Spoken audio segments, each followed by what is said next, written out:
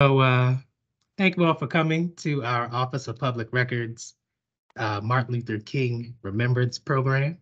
Of course, not Martin Luther King Jr. Day program because it's a little late, but we still wanted to honor and recognize Martin Luther King and his legacy. And so to start our program, I would like to introduce the Secretary of the District of Columbia, Kimberly Bassett, who will bring greetings. Oh, Oh, let's you're get muted. Yes, I got it. Hi, everyone. This is so exciting. We've had Lopez Matthews in our office for almost 6 months, and it seems like 4 years. He's accomplished more in 6 months than many directors that we've had in the past, and we're just proud to have him. We're proud to have a true historian, somebody who understands DC, our culture, our heritage, our people, and it's been such a blessing to have someone with the cultural sensitivity that is needed. And Mayor Bowser is pleased as well to have him here. And so I'm going to move on from that and say I am very, very, very happy that Marjorie has joined us today. I've read your bio. I see all the amazing accomplishments that you have made, and we appreciate what you've contributed to this city, to our culture, to our history. And I look forward to this discussion. And all I can say is keep winning. I mean, you look fabulous. Thank We you. aspire. We aspire. Thank you Thank so you much. so much. Thank you. All right, thank you very much, Madam Secretary. And I would also, before we start the program, like to just acknowledge Elizabeth Clark Lewis, the Director of the Public History Program at Howard University, who is in the audience today. So thank you always for your support, Dr. Clark Lewis, and coming up with great ideas for programs to help support the Office of Public Records. So thank you. And she's also the dissertation advisor for both myself and Dr. Kinard, who's on the call here. So hey, Dr. Clark Lewis. Dr. Clark. Hi. Hey, Hi, Kimberly. doctors. Hey, good to see you. So to begin our program, I would just like to read a brief bio of Mrs. Kinard. Marjorie A. Kinard is a much sought after speaker, community activist, and fundraiser. She has been an educator in the public schools of the District of Columbia and an administrator at Livingstone College as Director of Alumni Affairs, Director of Enrollment Management, and Dean of Student Affairs. At Barber Scotia College, she served as Director of Public Relations. After retirement, she was involved in the field of early childhood education as Director of the Shiloh Baptist Church Childhood Development Center in Washington, D.C. She was employed at the East of the River Health Association, Community Healthcare, Inc. as Director of Special Projects, Director of Adolescent Healthcare, Executive Assistant to the Director, and Director of Marketing. She also moderated the weekly radio show Health Talk on WYCB. She served for 6 years as historian for the Washington, D.C. alumni chapter of Delta Sigma Theta Sorority, Inc. And right now, she coordinates the Woodlawn Collaborative Project, which was conceived by the Heritage and Archives Committee of the Washington, D.C. alumni chapter of Delta Sigma Theta, the Washington, D.C. chapters of Alpha Kappa Alpha Sorority. We're invited to join in preserving. I didn't want to do it in my introduction. It's okay, Kimberly. I love it. And yeah, so they working to restore the Woodlawn Cemetery in Washington, D.C.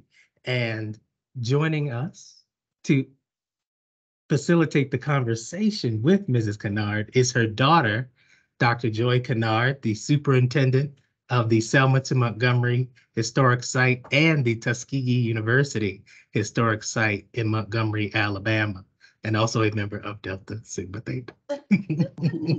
And so without further ado, I will give it away to Joy. At the end of our conversation, we will have a Q&A. And so if you would like to speak, raise your hands and I will give you permission to unmute yourself and turn on your camera.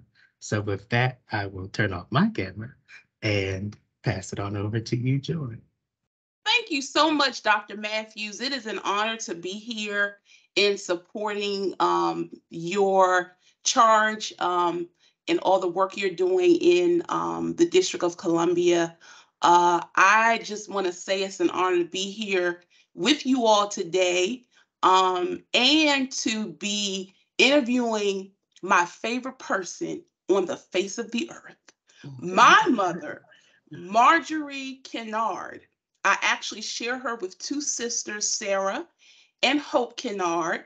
And there's no one that I could think of better than her to reflect today on the dream of Dr. King manifested through people who use their hearts, hands, and love to create change, establish change, and break barriers. And so, Mrs. Kinard, the first question I have for you is tell us about your various roles as an activist in Washington, D.C. Thank you so much, Joy. I would like to start off by thanking Secretary Bassett for this opportunity and for Dr. Matthews thinking about me and thinking that I have something to say. And certainly I want to thank you for taking the time out from your busy schedule to be with us today. I think it's very significant that we're observing Martin Luther King, because even though I am younger than he, I think we grew up with some of the same values and some of the same desires to make the world a better place. I must say, when I was a child coming up in church, I think that's where I got my start in community activism, because I don't know, it was something about the church back then and the parents back then who wanted their children to be involved in something greater than themselves. And they knew that one day we were going to be somebody, as Dr. King would say, and other leaders would say, we were going to be somebody. So in my church there in Washington, D.C., Trinity AME Zion Church, at that time we were located on Park Road, Northwest. They have moved now to 16th Street. We had a pastor and people who worked with the children and youth and took us out into the community. And we saw some of the issues in the community, homelessness, housing situations. We saw the degradation in our communities, and they wanted us to do something about it. There were elderly people who had no relatives to do things for them. At least they didn't come around on a regular basis.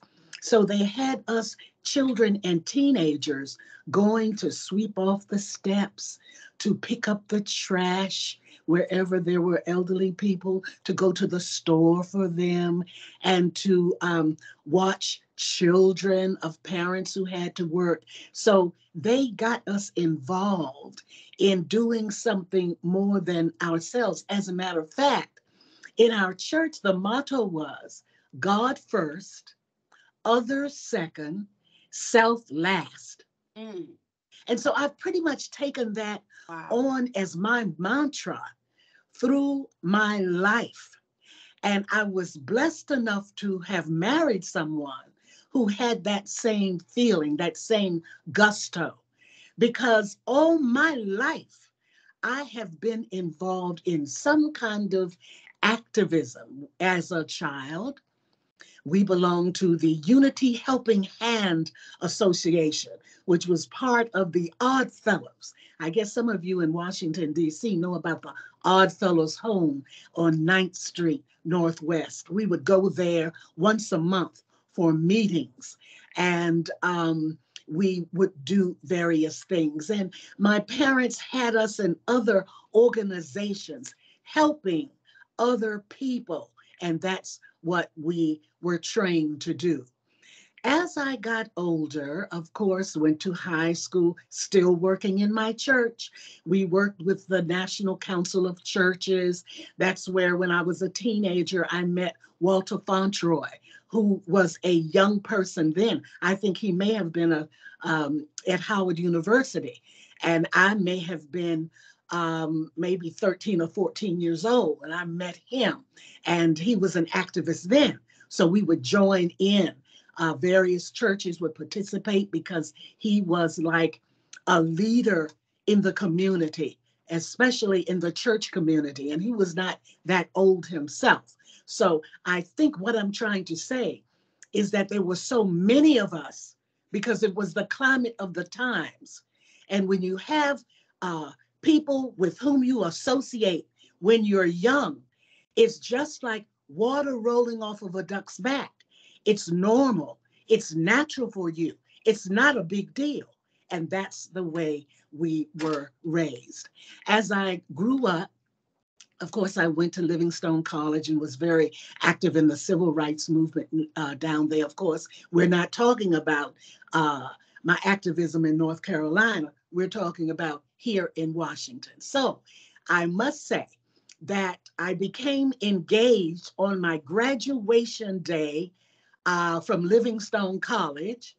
John Kinard put the ring on my finger as I was getting ready to march in the procession on commencement day. So after that, I married him 6 months later. That was in June. I married him in November and began a life of activism beyond compare. I must say to you at this point that I didn't have children right away. My first child was born, I guess, 5 years after we got married. So I had plenty of time to travel. I had plenty of time to find out about my community. I had plenty of time to decide what I want to do. Now, Joy, please stop me whenever you want to, because you see, I can go on and on. Do you want to stop me at this point? Well, if you could just say a little bit more about after you got married in your That's where I'm role, going. and then, yeah. Okay, Yeah. well, that allows me to keep on going because that's the trend where I wanted to go anyway. After I got married, we moved to Anacostia in Southeast Washington. And of course, at that time, there were so many activists. I remember there were so many issues. And when we first got married and moved there, John worked for Southeast House. And of course, Southeast House was a few blocks from where we lived. And he was very active in the community, of course, but that was his job, being active. But it was not my job to be active. However, still believing and still being committed to the community, it was, I didn't waste any time joining in with groups that were doing something. I think the first group I remember joining was a group that was concerned about the drug problem there in Anacostia. And so I participated in the development of a drug treatment program. And that was very, very intense and very involved because we had to organize it from the ground level up. And I must say, once we organized it and hired the people, it was really a fabulous opportunity for the addicted people in Anacostia area of Washington. I continued to become involved with the NAACP. And of course, the NAACP was very active back in those days. And I became the coordinator for the youth for the District of Columbia. And of course, in that capacity, I had youth from all over Washington, D.C., and encouraged them to participate in all kinds of civil rights issues that the president of the various presidents of the DC chapter became involved in. So that was activism on that level. Let's end there. Let's end there Okay. with this question, because I Okay. want to pivot slightly, because you were about to start, I think, to talk about some people that you worked with. And I know that you and Dad knew John Lewis, you all knew Marion Barry, you know, that whole SNCC group, NAACP, Hilda Mason. Those are some of the people I remember, you know. And so I want to ask you this question. Who do you remember working with that made an impact in the work you achieved in Washington, D.C.? Well, there were so many, Joy. At this point, I can't say there was one. Of course, during the Barry administration, there were so many intellectuals that came to the city, Black intellectuals, Black leaders. I mean, that was an opportunity to really grow. And so many people were involved. But in my community, and that's where I think there were the welfare rights mothers, because you all might not realize it, but the welfare system was not the way it is now. Back in those days, men and women had to struggle to get on welfare and that thing. So I remember people like Etta Horn, Teresa Jones, Ben yes. Davis, and others in the community of Anacostia who really made a difference. And I enjoyed working with them. Of course, there were others that had more clout, I guess you would say, more name recognition. But people like Carolyn Gray and some of those, you know, it's amazing. And of course, a lot of you on this in this workshop now would not even have known me. And there's so many people in Washington who work so hard and have worked through the years, and nobody knows their names. And it's not until we mention the names of the people with whom we have worked that it brings to mind. When you think of them, oh yeah, I remember her. I remember him. I remember. So I always want to remember people like Jim Spate and others who made things happen in the city, but not with the same kind of recognition. So Joy, there were so many, many more that I could mention, but I think I need to stop there. Okay. I want to pivot again and ask you this question, because I think it's exciting that over the course of your life, you've done so many different things. You've done work in Africa, you've done work in North Carolina, you've done a lot of work in Washington, but you're still connected and doing so much for the city through the Woodlawn Cemetery. And so I'd like you to tell us about the Woodlawn Cemetery project that you are working on as an activist now, to really understand. Let's put it in perspective for people who just don't know what you're doing at all. Well, you know, it's very interesting how I became interested in cemeteries. As a matter of fact, I was on Facebook. You know, I'm the Facebook queen. You are. I was, yes. And I happened to be on Facebook late one night, and I saw an article which said that in Washington, D.C., over off of Rhode Island Avenue, where the Home Depot is now, used to be a cemetery, Old Columbia Harmony Cemetery. And those bodies had been moved from that cemetery over to the new Harmony Cemetery as we know it now. And when they were excavating those burial sites, some of the grave markers were just strewn and just left there by the people who had gotten the contract, I guess, to do those removals. And of course, I hadn't thought anything about Woodlawn or anything else. I think God was preparing me for something greater. Then I got a call because at that time, you mentioned I had served as historian for Washington, D.C. alumni chapter. I must say, I am also a past president of the Washington, D.C. alumni chapter of Delta Sigma Theta sorority. And I don't know if Nicole Jordan, our present president, is on this meeting now or not. But I'm working with Woodlawn through the Washington, D.C. alumni chapter of Delta Sigma Theta sorority. And this is how. My committee, my historians committee, was asked to locate one of the founders of Delta Sigma Theta.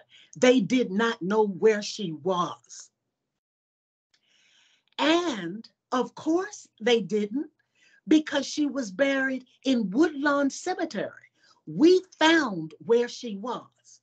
And it did not take that long for us to find her, because we just went online, went into the grave system, and we found her.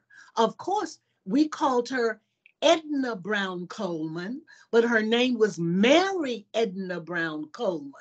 And so Lucille Brewer, one of my committee people, was able to find her. Now that sort of sets the stage. We made a visit to... You talked about Olive Jones and then you went straight to Edna. So for clarity... No, I didn't mention Olive Jones. We had found Olive Jones over at Harmony. I didn't focus on that, but now my committee did locate Olive Jones. Okay. And I must say that at that, I'll talk about that if I have time later on. Okay. So we found Mary Edna Brown Coleman. My committee and I went over to Woodlawn Cemetery.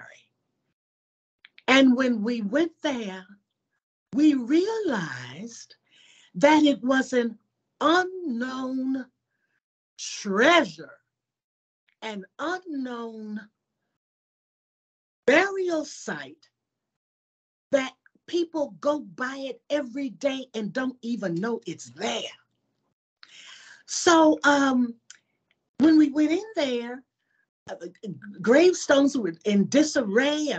It was not a place where we would have wanted one of our founders to be. And so that caused us some concern.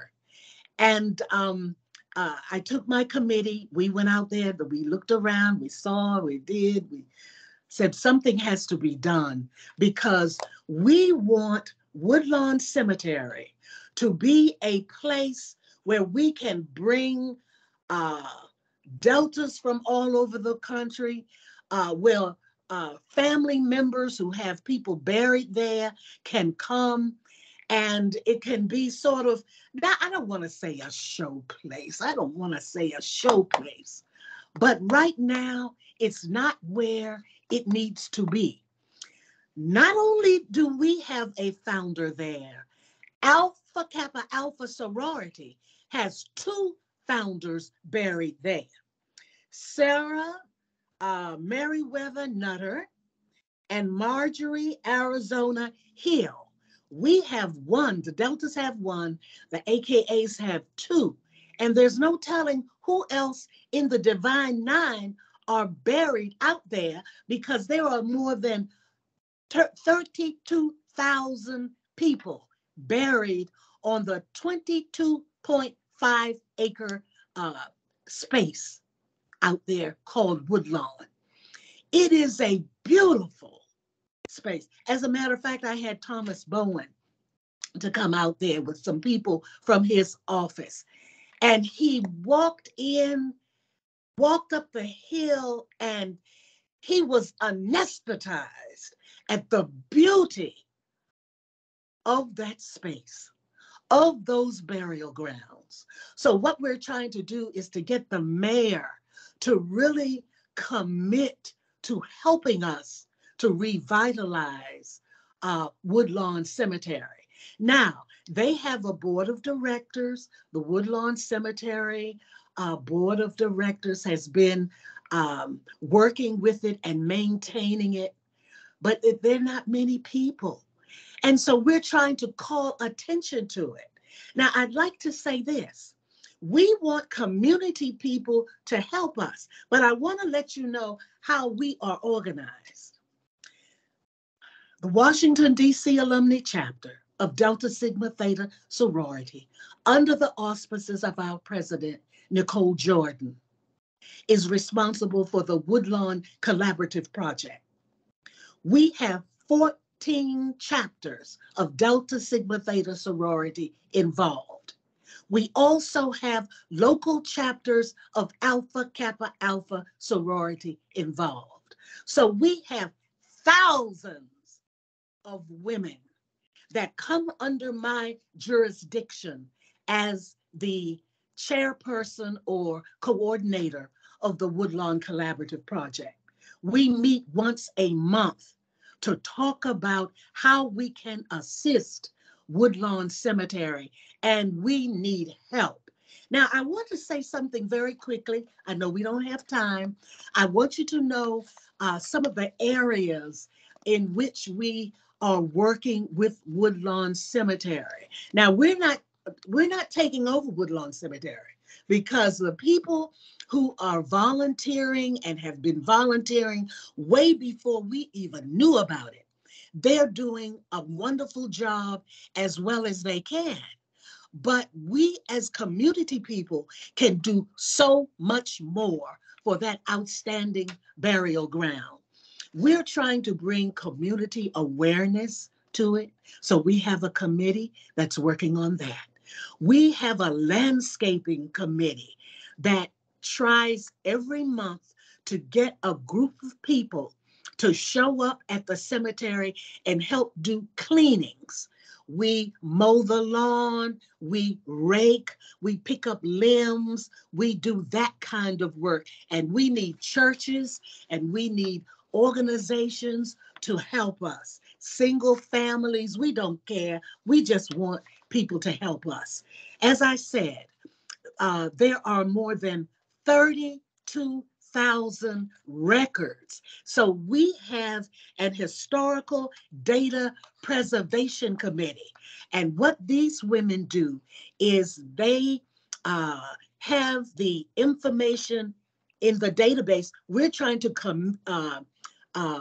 develop a database with all of the names and how the people died, when they died, and all of that. We have the information, but we're trying to put it in a database so that if you have a relative buried there, you can just go and find it. And of course, that's going to take some work. We also have a committee that's working on grants, because we need grants. You know, there's no money for cemeteries. There's no money for cemeteries. But we're hoping that we can find some money somewhere. Maybe we can get it under another name or something, but we need to have something done. Then we have an oral history project, because the man who's serving as the president of the Woodlawn Cemetery board of directors, he's 90 years old. He is 90 years old. Wow. And he has a vision. He wants something to happen good for Woodlawn while he is living. And so that's why I'm so pleased to be on this conversation with you today, because I'm hoping that out of this, there are some powerful people here today looking at me right now. And I'm hoping that you will understand the plight, not only of Woodlawn Cemetery, some of the other cemeteries around in the area, but we're talking about Woodlawn right now. So I want you to contact me Don't wait. We have committees that we need help. We need more community participation. Joy, am I running too long? I think I might be. So I'll stop right now. Okay. All right.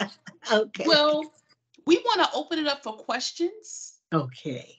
If anyone has any questions, feel free to raise your hand or put a question in the chat for Mrs. Kinard. I think Dr. Matthews is going to monitor the chat and the people who have questions. Lopez, I think there's a hand raised. You're Yes, on mute. and Jasmine Okay. Ellis, I've given you the power to turn on your mic and camera. Hi, thank you so much for this conversation. It's been wonderful. My name is Jasmine Ellis, and I am a graduate student at Howard. I am a master's student studying public history and African American women's history. And I recently read the book that you wrote, Dr. Joy Kinard, called The Man, the Movement, and the Museum, The Journey of John R. Kinard as the first African American director of a Smithsonian institution. Museum Yes. for Dr. Elizabeth Clark Lewis's class, Museum and Yes. Archives. So thank you. My question for you both is, what is the greatest lesson that Mr. Kinard taught you both about being a servant and a leader?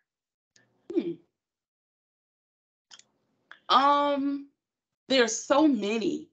Ma, did you want to go first? Well, I just, of course, it might not be a fair question for Joy, but I tell you, I saw him in action, not just working for the Smithsonian.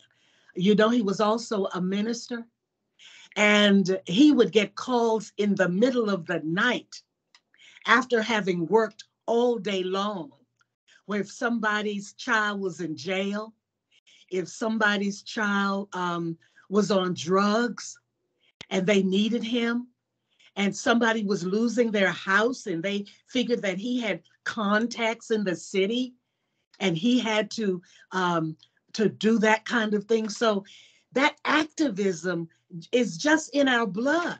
And I think that for people who were raised that way, that's just the way it is. And I think all my daughters have that same spirit of involvement in the community. And Joy, you can speak for yourself. I don't want to take that out of your hands, but I just wanted to get going first.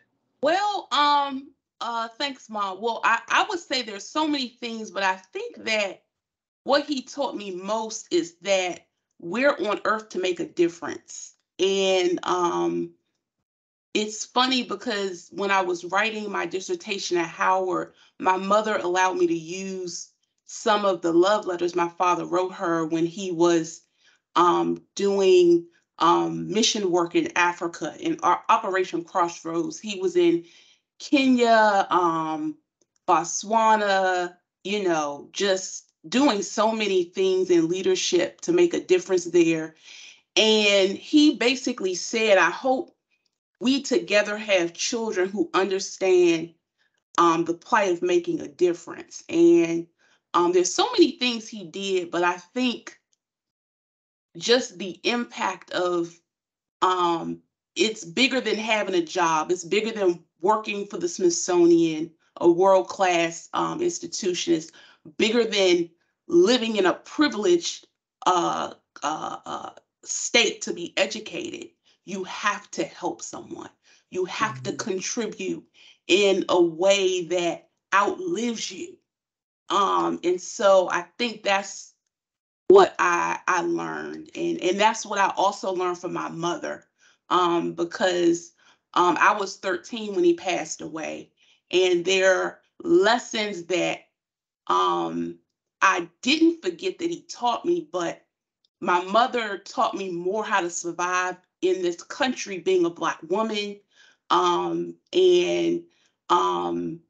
it's just not easy trying to really be, how should I say? Well, I don't want to take up too much of your time, Mom, but I would just say that she taught me a lot more as an adult and it's just transcended and been helpful to me as I'm moving on my journey in life. Mhm. So, Thanks for your wonderful. question, Jasmine. Thank you Thanks, so much. Jasmine. Thank you. Wonderful. Hey, Jasmine. So we have a comment and question from Ida Jones, who another Elizabeth Clark Ida Lewis Jones! student. Ida Jones. Hey! What? I just Ida talked to you Jones? yesterday. She's the university archivist at Morgan State in Baltimore, and she says, comment then question. Thank you for your work in the cemetery.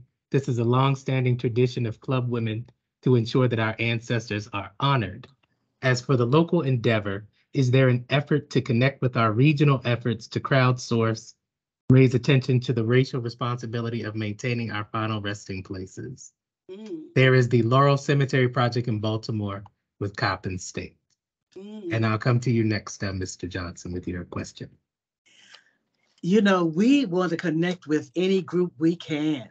And of course, we're finding more and more groups are interested in burial sites. As a matter of fact, to learn about some things, I went to YouTube and just studied what I had to study on YouTube, gathering information about burial grounds all over the country, how people accidentally stumble across a cemetery in the woods or just walking by or happen to see something. And of course, the cemeteries are underneath schools and churches, and they've just built over top of them. Yes. So there's a lot of work to be done. And there's like a coalition of people interested in burial sites. So we're willing, and we would love to just link hands, especially the African American burial sites. Yes. So I'm gonna allow Michael Johnson to turn on his camera and mic so he can either read his comment or ask a question. Great. Good afternoon. Can y'all hear me? Yes. Yes. Oh, great. Yeah, I'm Michael Johnson. I live over here, born and raised in Alexandria, Virginia. And we have a cemetery over here that a lot of people don't even know about. It's the Frederick Douglass Memorial Cemetery. And it was named after Frederick Douglass 6 months after his death. He spoke here in Alexandria, Virginia. The cemetery was initially founded in 1825. We have 2,000 bodies that are buried in Douglass, but we only have records of 600. 5 years ago, my mother passed, and she kept telling me that I had ancestors in this old, abandoned, neglected cemetery. After her death, it took me about 4 or 5 months to really locate my ancestors. I have about 8 ancestors in there on my father's side, and I have another 10 on my grandmother's side. So what I've done is I've mobilized and started a group called the SRG. That's the Social Responsibility Group. I put that group together because I work for the city. That group became a 501c3. I moved away because of I didn't want conflict of interest. And by me pushing and getting the local officials together, we have raised, from the state gave us $500,000. Oh my goodness. To fix up Douglass. Douglass is, it was flooding. Half the headstones was knocked down. So right now we're in the process with the help of some students from Dr. Elizabeth Clark Lewis class from Howard University. We brought in a couple of interns that are going to help me document and restore. And also we have a newsletter that's coming out, and I'll share that with everybody at a later date because I have one coming up for February. But just to make it quick and simple, whatever help you may need, please let me know, because we also need help over here. And if it wasn't for my guidance, well, not my guidance, let me say this, my mentor and hardcore relative, Dr. Elizabeth Clark Lewis, I would probably have just given it up, but she stayed on me to make sure that I'm an activist, making sure that I check in with her to make sure that we're doing everything by the book, and also getting information on how we should restore that cemetery. We also just put in a grant with the University of Virginia for another $20,000 because we're going to document step by step the process of them fixing Douglas up and also restoring it to a more presentable place. We do have a building, apartment building and condos over here that was built on there. Yeah. And I know some of those that are missing, the 1,400 that are missing, is probably up under that building. You know, as a kid, I played in that lot, but you couldn't really tell it was that many headstones because of the vegetation that had grown. But I would like to stay in touch. I think this is a great opportunity for us to make sure that we as Black folks bring recognition to our folks that came before us and laid the groundwork for me to be here today. Thank you. Beautiful, beautiful. I would like to say, Mike, that Frederick Douglass Jr. is buried at Woodlawn. So we need to talk. That would be really good. We need to talk. I'll put my contact information in the chat. Thank you very much. And I just want to say he's a student of Coppin State University. Oh, wow. Great. All right now. working with Elgin Clues and Abner Lewis Moon up there as well. So oh, yeah, Abner. Who is here today as well. So. Oh, great. So next we have a question from Tiara Sardine, who says, good evening, my name is Tiara Sardine, undergrad student at Howard University. My question is, who or what is your biggest inspiration and what motivates you today? Oh. My biggest motivation and inspiration. You know, I think probably my age. My age is my motivator because I am 80 years old and I know I don't have that much long to do what I really want to do. So, you know, that can be a motivator because you want to make certain that the legacy you leave, there is someone there to pick it up. So my intent is to have things so organized that someone can just come right in behind me and pick up and carry it on. So that is I hate to say myself is my motivator, but you know, God is my motivator and has been all my life. But I hope that will answer your question. If not, let me know, and maybe I can go into more detail. So, anyone else with a question, please feel free to raise your hand or put it in the chat. I have a question for you. Just how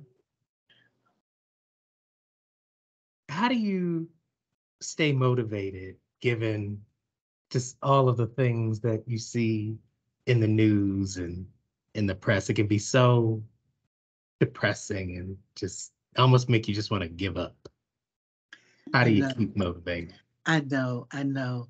You have to look beyond and look over what you're going through right now. And it's very difficult because it's like you can't see the beauty in the forest for all the trees that are in front of you. But you just have to keep going and you have to be focused and you have to stay uncluttered in your mind, because sometimes you can be so cluttered and you have to make lists, because you find that when you don't make lists, there's so much in your mind. You say, I can't do all of this. It's too much for me to do. But then when you sit down and make a list, you find that there's maybe just 15 or 20 things. And you can knock those 15 or 20 things off in one day. You can knock off 10. And maybe another day you knock off 3 or 4. So you have to just plan your time, focus on what you have to do. Don't have your mind cluttered, and have some goals and just stick by those goals. And don't try to do too much at one time. Space yourself, manage your time, Those are things that you need to do as you walk through life. And you know what I'm concerned about? Now, I know I'm not supposed to be able to just do too much talking. What I'm concerned about is the young people who are not motivated to follow us older people. I'm talking about people in their late 20s, 30s, 40s. Where are you? When I go to organization meetings, I see people my age. And sure, there should be people my age there because we've paid our dues to be there. But what about the activism of people in their 20s and 30s? You don't see them. If they go to the meetings, they're just sitting back talking. I'm talking about being involved. So if you don't understand any more from what I have said to you today, is that I'm hoping that you will become committed to something that you can say that your life was worth living. Of course, you're going to have your family. You're going to do those things. But we've got to make the world a better place for our children and our grandchildren and people we don't even know. So I admonish younger people to please get in here. Don't say you're too busy. You're not any busier than those of us who are older.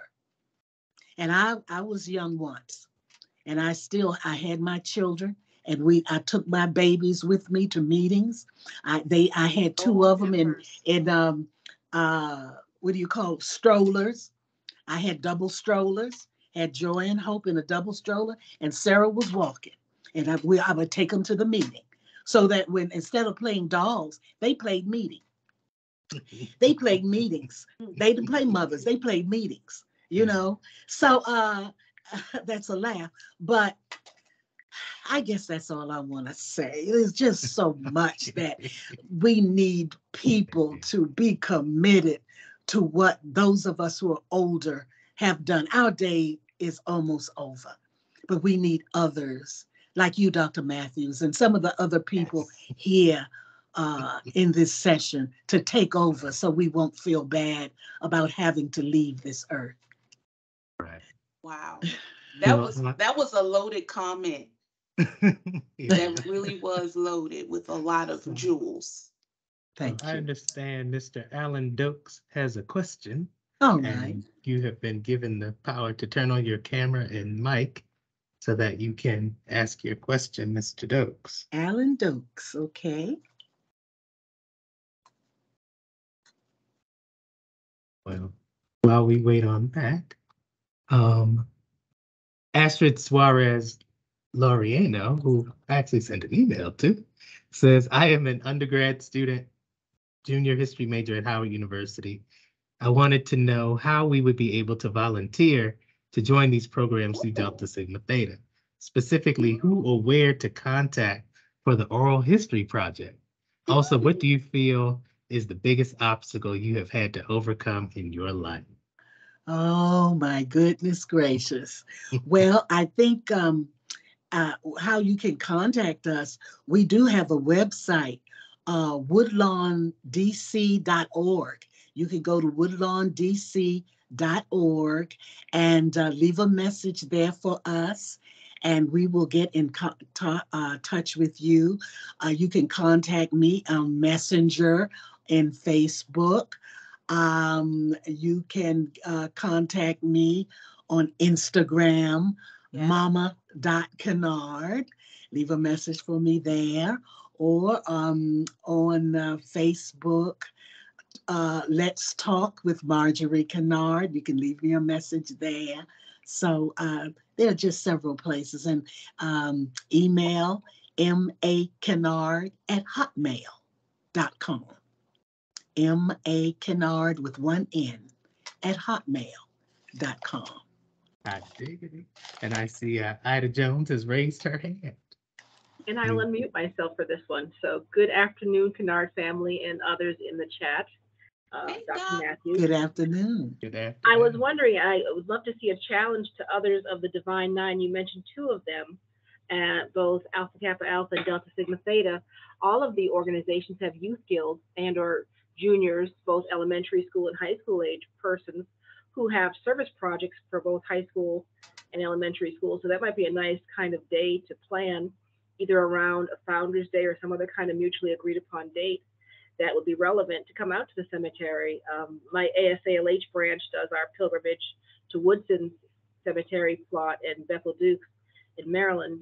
And so we really need to get them invested in kind of stewarding this in terms of owning this history, not so much listening to us lecture maybe, but also kind of being responsible stewards of this. So I'd like to see a challenge. I would pledge my organization's efforts, but I need to probably be more invested in the chapter before I do so. But I would love to see a challenge be made to others of the Divine Nine, because we all have service projects and we all have young people guilds. So it'd be nice to see if that could be done across the board. That would be wonderful. Now, we have had others of the Divine Nine to come out and participate with us at the cemetery. And it's just a matter of we have on our website, we will be putting the schedule up, the new schedule. We don't go out in the winter. We will be going out again starting in April. So we'll be out April, May, June, July, August, and September. And then when the fall comes, you see, we don't need to do as much. And what we're trying to get the mayor's office to do is to assist us in cleanups and having maybe some of the men from the city to come out and help us do some things, because there's so much that needs to be done. Well, that's great, because there's actually a rich history to Memorial Day for African Americans. That's the whole idea of Memorial Day, having the actual event and fixing the headstones. And so probably died off in the 50s or the 60s, but there is a tradition there as well. Absolutely. Thank you. I applaud you for your efforts. You're making me look lazy. At your vintage, this lady. Me too. Me too.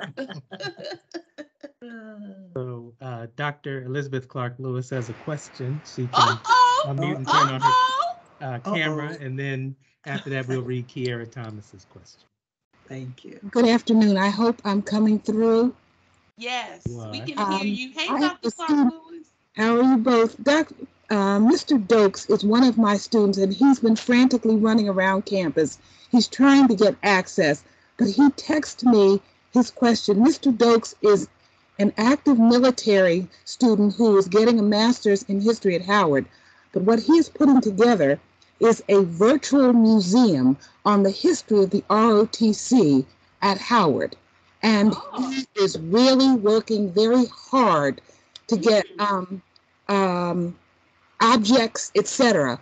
But what I wanted Mrs. Kinard to know, and that Dr. Kinard, her daughter, is that you have a young man who's working very hard to pull together an innovative museum, and I think it's going to be part of that grant that Howard received. I was wondering about that. Yes, I was wondering about that. Mr. Dokes is doing a phenomenal job of talking and trying to get objects and trying to put together, if it's only 5 or 6 objects. As Mrs. Kinard said, and I'm quoting what he sent me, he believes firmly that this museum is being created to outlast him. And he thanked you for saying that, because this is the project he's doing, not just for my class or as a historian, but as you said, so that this museum will be sustainable and that its impact will be long lasting. He's looking at the military history, and Dr. Matthews did a book on it, and he's using that book, but he's since going beyond that. So he wanted you to know, Mr. Dokes said he wanted you to know that there are people who are working on this kind of an innovative museum, but his concern was, as you said, sustainability. And he again thanked you. I hope Mr. Dokes doesn't mind. He again thanked you for your efforts and your inspiration, because you also talked to the class last semester. Thank you very much. That's him. Thank you very much. Dr. Clark Lewis, by the way, I got your email. I'm gonna respond to it before I leave today. No problem. But can you have him reach out to me, because I'd love for him to plan a trip to Tuskegee Airmen here, because I think we have some items that could help him think in a larger way about what he's doing. In addition to the fact that there were Howard students that did become Tuskegee Airmen. and we may be able to loan him some collections for his digital plans for the virtual museum.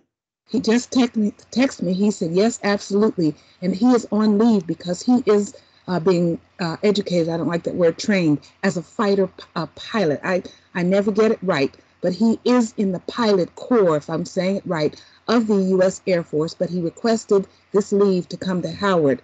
And he is anxious to work both as a historian, but to get young men in the ROTC, especially those in the Air Force, and I'm quoting him again, who don't see, and you would be surprised how many don't understand the rich history of African Americans in the military, particularly in the Air Force.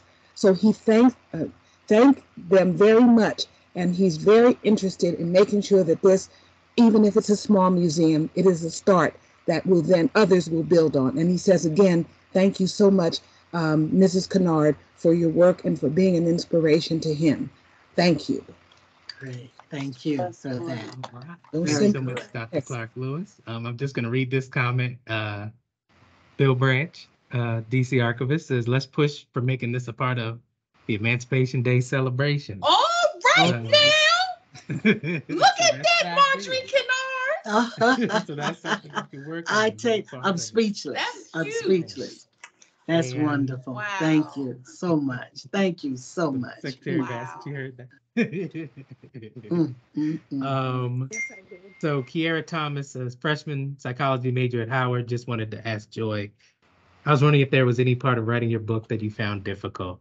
This can be in regards to Oh. research, publication, or anything else. Thank you for this session. It was quite inspirational. Wow.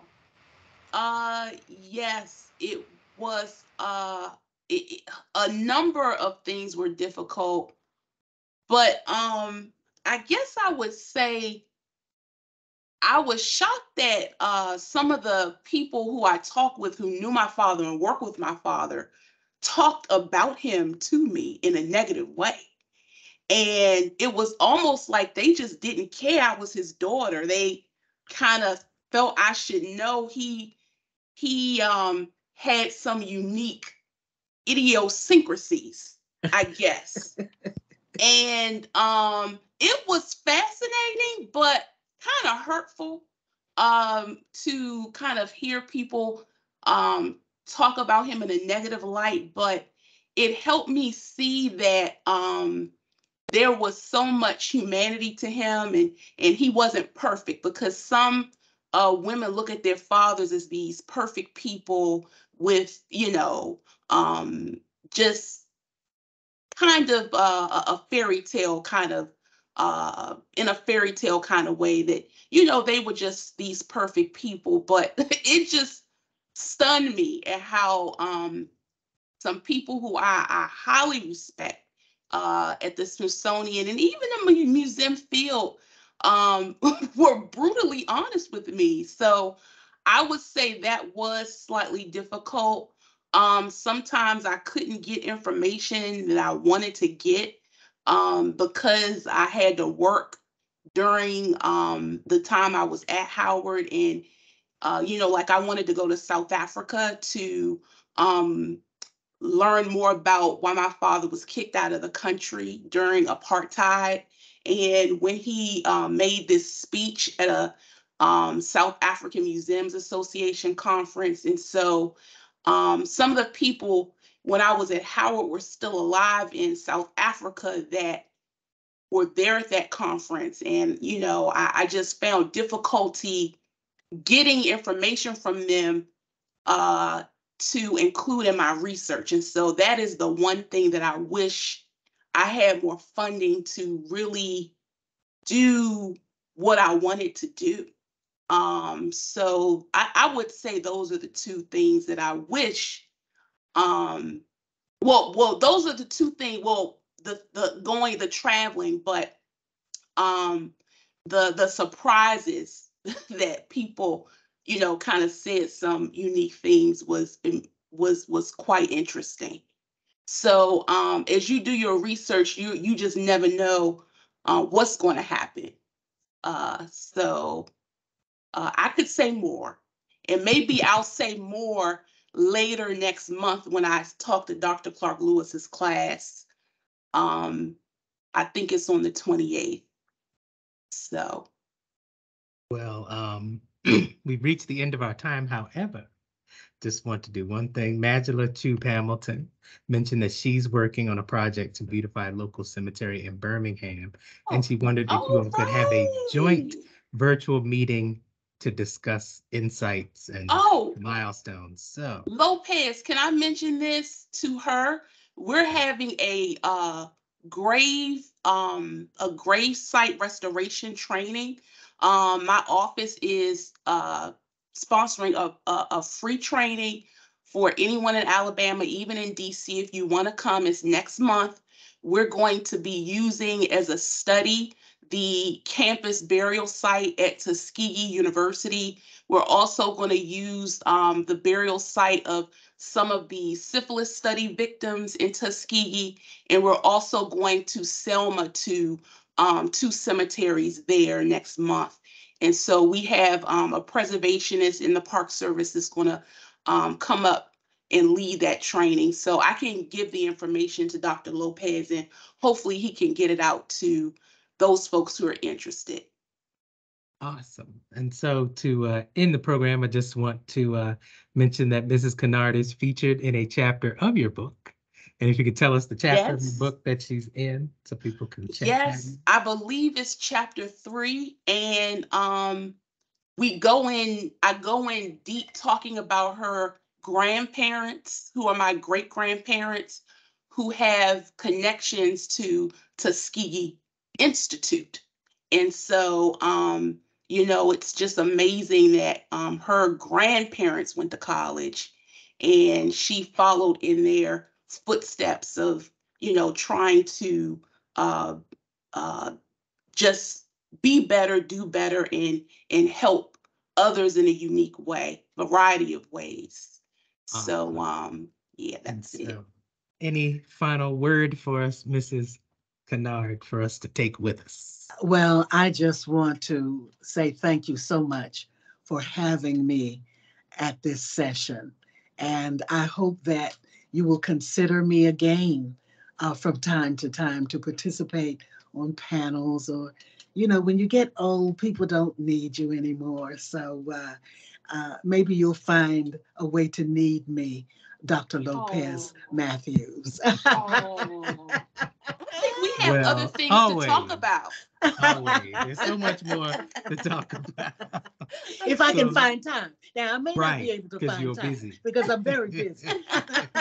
And Secretary Bassett, do you have a comment? This is really, really incredible session. And I'd like to say hi to everybody who joined. We do need your help. Lopez, we have a archive over there that needs people. If you want to research, we have 3 commissions. We have the Martin Luther King Commission, the DC Emancipation Day Commission.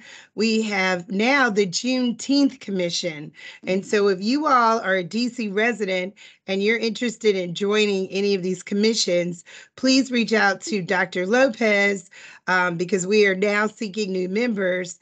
And, if we have active members who work, we could definitely find time to support initiatives as the Woodlawn Cemetery. It's exciting to know, Sarah, I've heard about this quite a bit now, and I think that we definitely have to figure out ways to partner and to use our government resources to help this along. And so thank you so much. And thank you for what you do.